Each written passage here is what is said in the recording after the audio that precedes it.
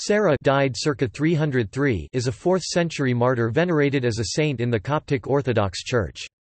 She is commemorated on the 25th day of Baramouda, May 3. Unable to baptize her 2 sons in Antioch on account of the persecutions of the Emperor Diocletian, she took them by boat to Egypt.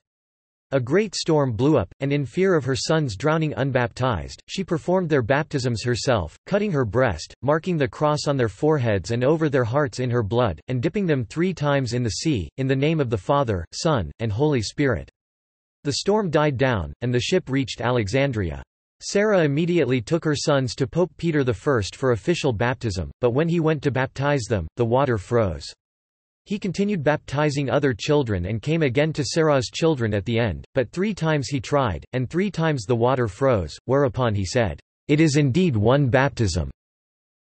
On returning to Antioch, she was accused by her husband of having gone to Alexandria to commit adultery with Christians, and sent before the emperor, but refused to confess, or reveal her true purpose, which probably would have resulted in death anyway.